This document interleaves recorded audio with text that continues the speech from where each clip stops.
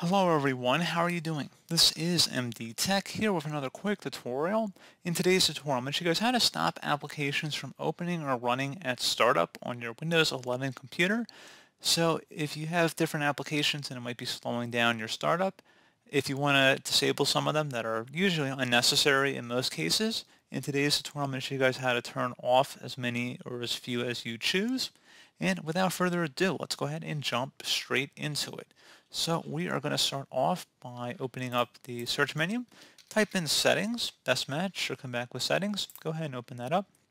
Select the apps selection on the left side, and then on the right side you want to go and select startup.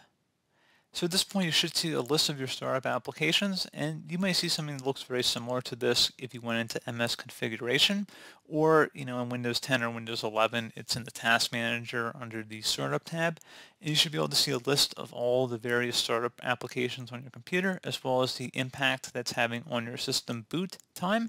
So if you want to turn any of them on or off, you're usually more than welcome to. Generally, antivirus software, you usually keep that on if it's even a choice. I don't usually turn that off. Printer software, usually I turn off everything. Some things like if you're using OneDrive or if you're using Dropbox, for example, I would keep them on despite the heavier boot resource requirement. But generally speaking, I usually turn everything off for the most part, like I said, and it does improve the startup speed of your computer, and you're not actually disabling the programs by turning it off here. It just doesn't need to start up immediately when your computer boots up. So pretty straightforward process, guys, on how to access these settings. And as always, thank you for watching this brief tutorial. I do hope I was able to help you out, and I do look forward to catching you all in the next tutorial.